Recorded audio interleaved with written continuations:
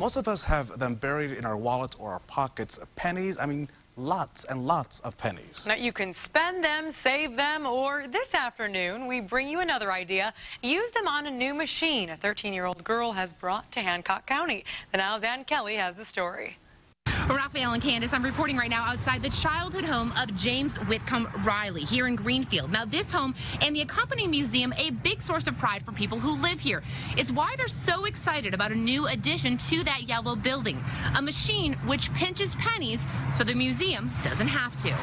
State fair. Between sports and school, 8th grader Avery Spencer has a hobby. I've been collecting them for as long as I can remember, basically. So every time we go on vacation, we find them. She and her family find machines that squeeze pennies into a souvenir. From Disney to Pearl Harbor, Avery has one marking all her trips, but until this week, she didn't have one marking the place she calls home. Because Greenfield, it had no penny pinching machine. A lot of big national places have them.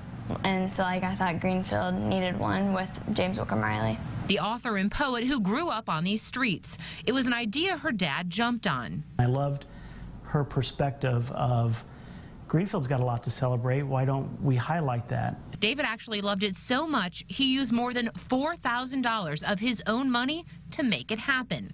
Which brings us to this, the newest addition to the Riley Museum.